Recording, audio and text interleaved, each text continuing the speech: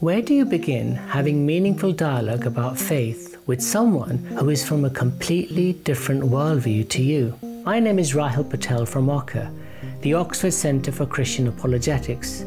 I came to faith in Jesus after being a Hindu monk for 20 years. This series, Key Concepts of Hinduism, is designed to both enhance understanding about the complex world of Hindu religions and encourage and equip people in their interfaith conversations. This 15-part series will cover 12 key concepts across all Hindu religions. By participating in this series, you will gain clarity on common misunderstandings about the Hindu faith. You'll learn how to navigate cultural sensitivities as well as understand Hindu philosophy and theology and how it plays out in popular Hindu culture and thinking.